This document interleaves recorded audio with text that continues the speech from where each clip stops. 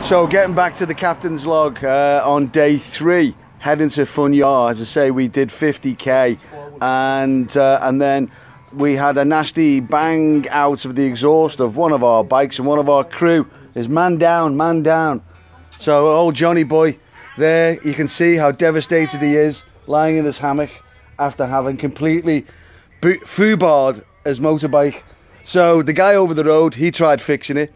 He failed, so Ben got pushed on the motorbike to a Yamaha dealership, which is where it is now.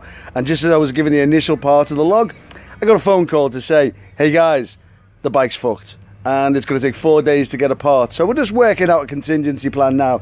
But as you can see, the stress and hassle of Vietnam is taking its toll on us as we swing back in the shade in our hammocks at this side of the road haven and oasis. It's a hard life. It's a hard life, and it looks like we're now contemplating what to do. Do we buy another motorbike? Do we hang around here for 4 days and get fucked up? Do we send John in a taxi with a non-English speaking Vietnamese with the benefits of air conditioning and no sunstroke? All of these questions and more will be answered when you check in for the next Captain's Log update. Have a great day, guys. Scouse Jimmy and Trailers, Liverpool on tour. Rock and roll, babe. Rock and roll.